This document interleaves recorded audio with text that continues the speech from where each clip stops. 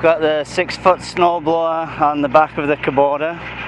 We used it for the past 4 or 5 years on the back of a Ford 6610, which is 65 horsepower. Got a new snowblower for that tractor, so this year we wanted to see if the 6-foot snowblower would work okay on the Kubota. Kubota's only 25 horsepower.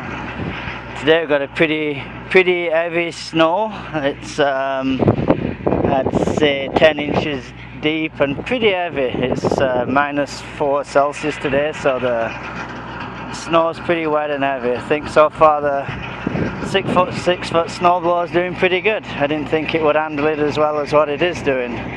We're debating whether to cut it down to a 4-foot snowblower for the Kubota, but so far it looks like I'd probably just leave it as a 6-foot snowblower for it.